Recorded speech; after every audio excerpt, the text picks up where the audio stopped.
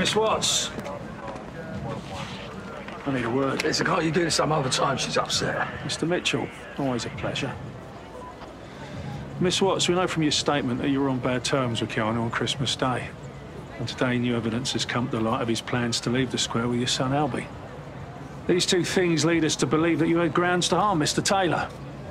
What new evidence?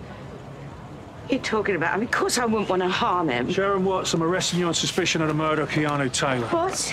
But I haven't done anything. What are you talking about? Listen, you got this wrong, all right? You got it wrong, Sharon. I didn't kill him. If you do not I didn't kill him. I didn't kill him. Anything you do say will be given in evidence. Don't let me see this. All right. Please, Well, leave it to me. I'll sort a lawyer. Bernie, please. Please tell him I'd never hurt him. My mum was right, weren't she?